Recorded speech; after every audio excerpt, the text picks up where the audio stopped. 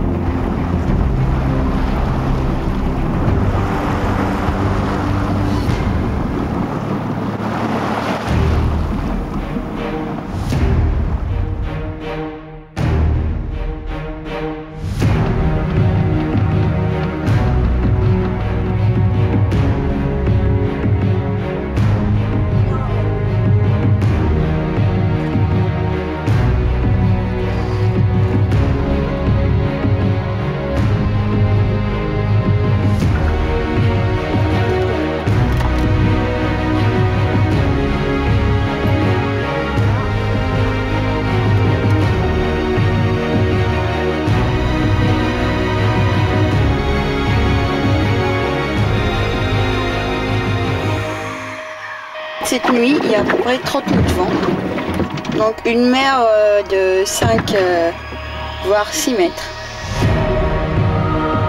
La GRC. Et voilà, bon, je vous laisse, j'ai du boulot, moi. J'ai de la route à faire encore.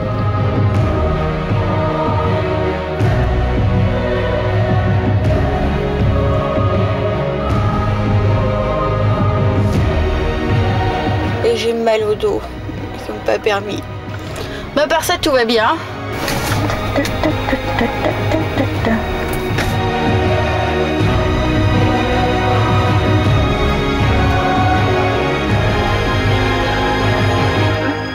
Je viens de passer la mi-parcours, voilà.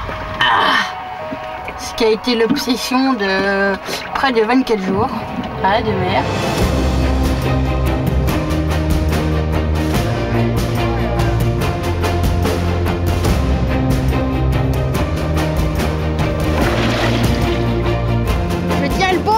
De traverser l'Atlantique pour une ligne. Ouais.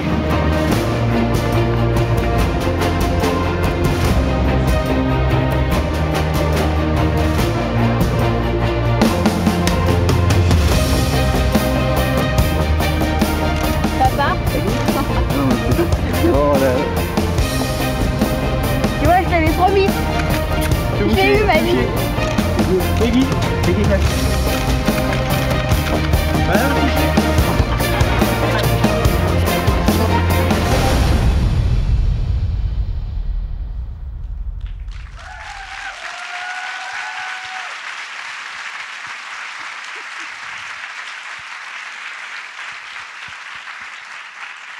So before I ask question to Peggy, let me just introduce Oksana.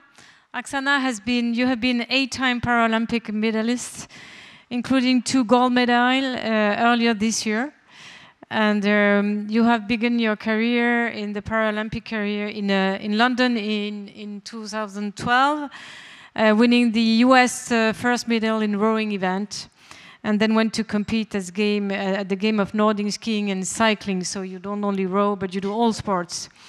This is an extraordinary accomplishment for an athlete, but you are not only an athlete. You are born in Ukraine following the Chernobyl disaster, and you have been there alone, you told me, in an orphan, and there is someone who is very important in your life who is in this room, and I think she also needs a round of applause, who is Gay, your mother, who adopted you, and she waited 2 years to get you because the adoption was closed, and you were every day looking at her picture, also on the other side. So I think your two souls were connected, even if you had only photographies of each of you. This is an amazing story.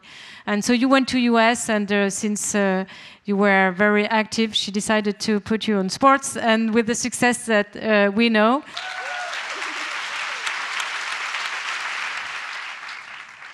So Peggy, you often quote Seneca, your guiding mantra, who is saying, and I quote, "It's not because things are difficult that we do not dare, it's because we do not dare that they are difficult." I think you can prove that. And what does daring mean for you? Actually, this sentence is very special because it has a story. When I was 10, my daddy fixed it on the wall, just above, on the wall above my little desk. I think he probably regrets it afterwards. But I realized and I understood that audacity is the driving force of our existence. We are not born daring, we become daring. And for me, daring means, first of all, that it's getting out our comfort zone, but it also means not being afraid of the failure and of other people's opinions. But it also means not being afraid of the opinions and not being afraid of start it again. So, and in order to develop the questions. So maybe you can tell us a bit more, because we saw that very quickly in the movie that you went through the Atlantic. Well, how was the feeling when you failed the first time at a very close from the arrival? And how did you find the energy to restart again? Because first of all, for me, I've always considered audacity as a muscle. Because when you try to train yourself, actually, you have the potential to go forward. And the more you use it, the stronger you become. And in my everyday life, I always wanted to see what I wanted to want, not I wanted to fear. So that's what's important for me. So what did you want to prove by going across Atlantic? I want to prove that a woman can achieve such a feat. It was quite difficult because, honestly, I couldn't imagine it was so difficult. Because as a woman, I thought it was an asset, being a woman, from marketing, communication point of view. And the other asset I get, in my mind, I was young. And when I tried to meet, communication managers, they told me, if you were my daughter, I would never let you go. So when I heard this sentence, I knew it was over. I felt like quitting. It was hard, actually, and I couldn't imagine it could be so difficult to get through this. So I decided to resign from my job because I was financial engineer in company Alcatel in Paris, and I decided to sail across the Atlantic in order to have a greater experience of the sea. And once on board, the skipper told me, "Look, you have neither the muscles, the experience, and the mental force to achieve your project." Wow, that's so violent. And he told me, "Look at you, you're just a woman, so you can't do it." Actually, I didn't argue. I observed. I was on board for one thing, learning. But at the end of this sailing trip, it reinsured my motivation to go on my own, believe me. And this is why I decided then after to... Did you go back to him and after your success? And did he apologize? I didn't need to speak a lot. He understood it. Yeah.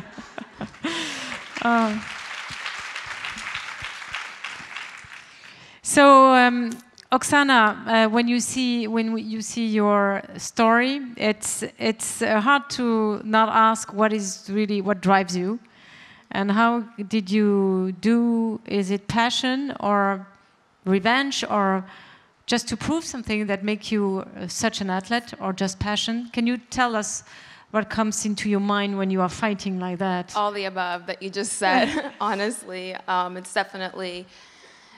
Actually, I liked how you did say revenge, because I did grow up in an environment that wasn't ideal for a kid, but I didn't know anything different. It was my normal. And for the first 7 years, I didn't have the ability to speak for myself, to say when I was hungry, to say what was hurting. And then so I guess now in some ways it is a little bit of revenge, like China, like just putting everything out there and kind of being able to just let everything out. But in like a positive way. And it's what I heard a lot growing up was, you can't do this, you'll never be able to walk, you won't be able to. When I first found out, like, I want to get into the Paralympics, somebody said, oh, that's a nice dream, but you should really find something else to do with your life. And like, you're just not the athlete's build, because I am small for my size. I don't look like an elite jacked athlete for the most part.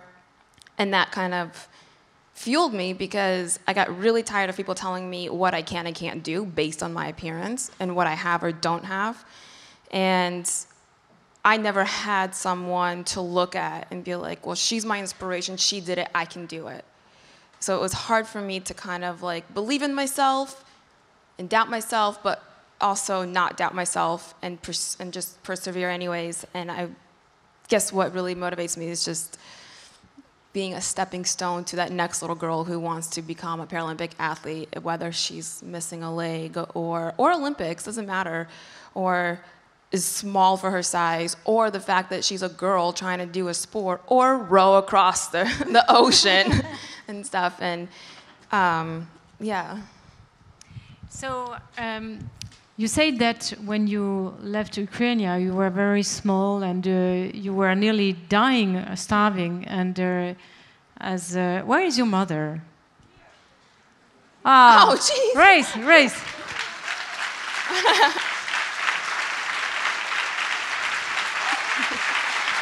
Oh, wow.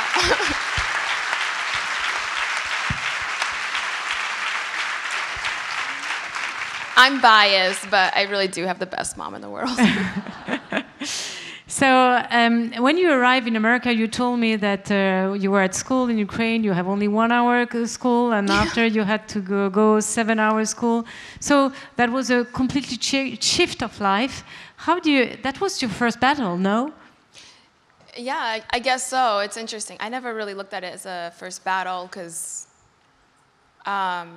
everything was just changing for the better, and I never really realized what wasn't normal until I got my life in America. And once I found out it's interesting, because I've always prayed and wanted a mom, but I never understood what a mom was. I never was hugged or kissed or had a mother's love, but like, it felt so natural and so right the minute that we came into each other's life, and being in America and experiencing that. So, Oksana, you know that, and you are a role model for a lot of people, and I think everyone in this room will think that. I'm sure that you have not done that to be a role model. You have done that because you want it. Do you feel a special responsibility for that, or how do you think you can live with that now that you are becoming... To be a role model? Yeah, to be a role model. I've been asked that, actually, like, do you feel like it's your responsibility? And I look at it as it's an extreme honor to be able to just be one person, one example to hopefully, like, I will die a happy woman if there's one girl that decides to just follow her dreams. So I actually got an email through Facebook, and it was a mom saying, because when I was in high school, I never felt pretty because of my legs. I was so self-conscious. I was trying to hide who I was in my prosthetic legs, and it was attracting the wrong kind of attention when I was trying to take away the attention. And she sent me an email and she said that this girl who's like 14 years old, and the same as me, when I went to school, I wore pants all the time. I covered up my arms all the time because I didn't want people to see that I had fake legs. And this girl saw a video of me and decided to wear a dress for the first time in school after it. And for me, that's what it's about, is just whether it's sports or igniting that like self-belief in yourself and loving yourself and knowing it's okay to appreciate what you have is like a win, and to be just an example, one example in a room full of incredible women who are doing the same thing for the next generation of female leaders. Wow.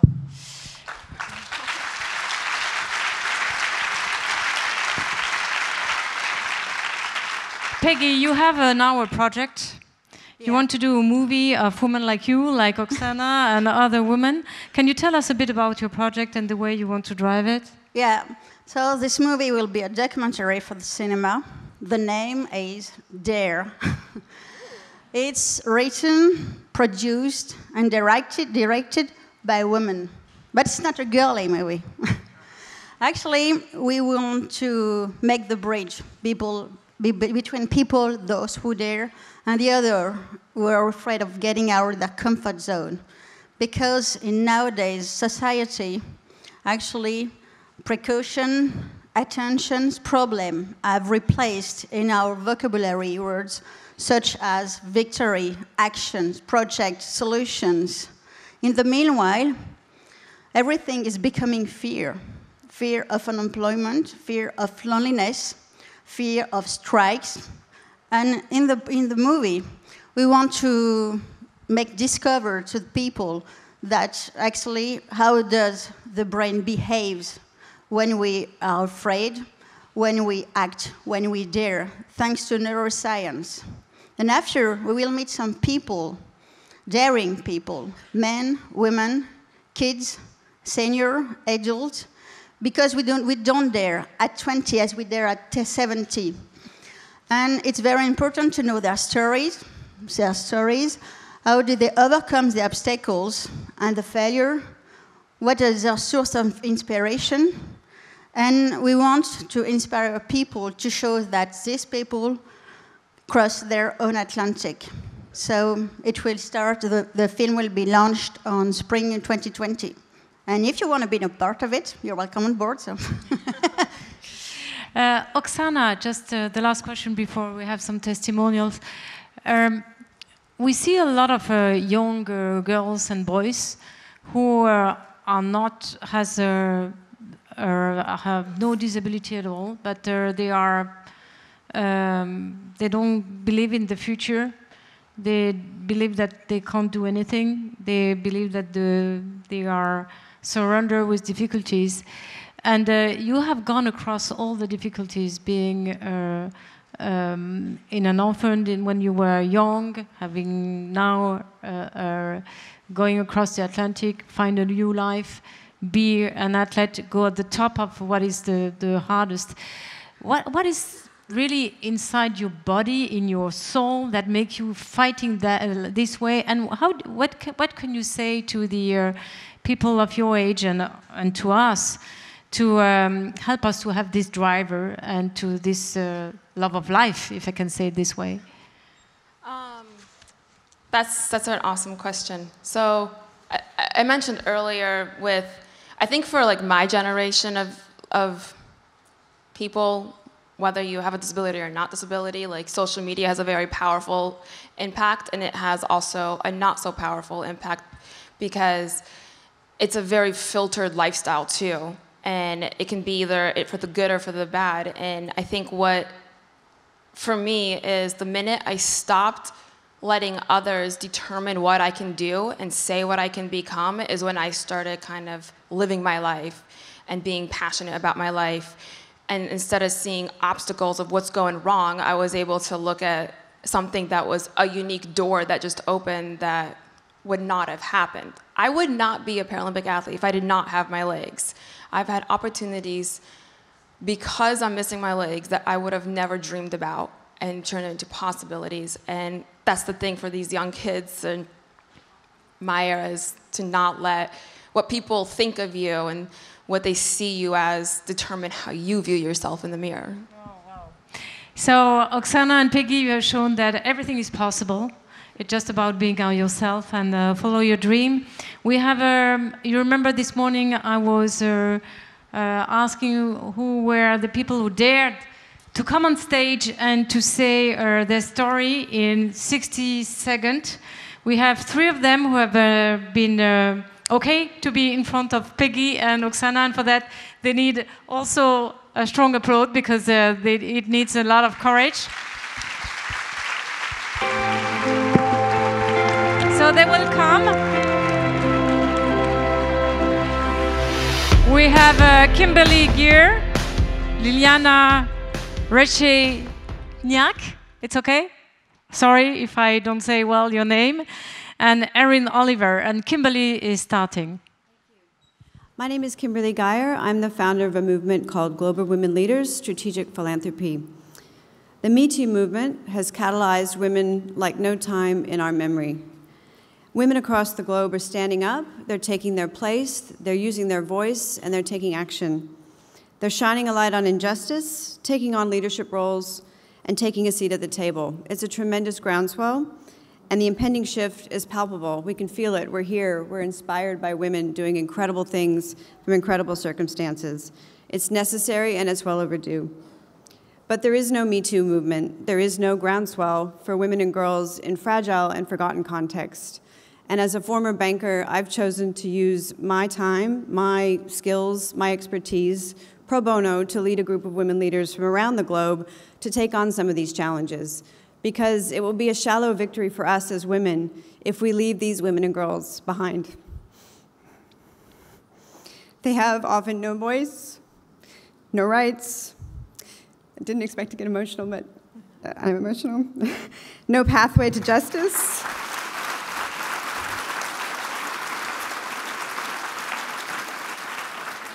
I've seen them in the fields. They're incredibly dignified and resilient. They are not victims. They are coping every day. So what I'd like to say is stand up, don't leave these women behind, join women like me and men, and find pathways, use your skills, use your connections, use the system, shift the system to make a change. Thank you. Thank you, Kimberly. Liana? Hi, my name is Lilia. I am a woman with high-functioning autism. And there are people like me and who are also hypersensitive, hyperactive, and many different things that are invisible differences and that make us function and communicate differently from what most of the people are used to. And for this, many of these people are discriminated and silenced. And what I wanted to say is that if we give a voice to these people, if we care to listen to them, they teach everybody else how to be more authentic and how to create a much more authentic communication and relationships. And the bridge is created naturally between everybody because we are more intimate in what we actually talk about. So this is what we do in the company that I've created, and this is the main message, is that what we do for different people today can be applied to absolutely any person tomorrow. Thank you. What is the name of the company? Yeah. Thank you. The name of the company is Hip Hip In. Yeah. Thank you. Hi, everyone. Thank you for listening today. My name is Erin. I'm the Vice President of Employee Health and Safety at a Canadian company called Modern Niagara. I'm also one of the founding members of the Prevention Council of Ontario, where my role is to provide guidance and strategic support to our Minister of Labour in trying to protect the citizens of Ontario's health, safety, and wellness. Modern Niagara is one of Canada's largest mechanical and electrical contractors, and we've made a very intentional stride to become the employer of choice and build buildings that give Canadians their experiences. We have 3 fundamental ways of doing that with our core values and our approach to how we build. But most importantly, we've decided to involve as much of the Canadian experience in our employment so that we can build and design and look after these Canadian experiences, whether they're hospitals or schools. And we look forward to creating more diverse and inclusion employment in our construction company. Thank you. Thank you.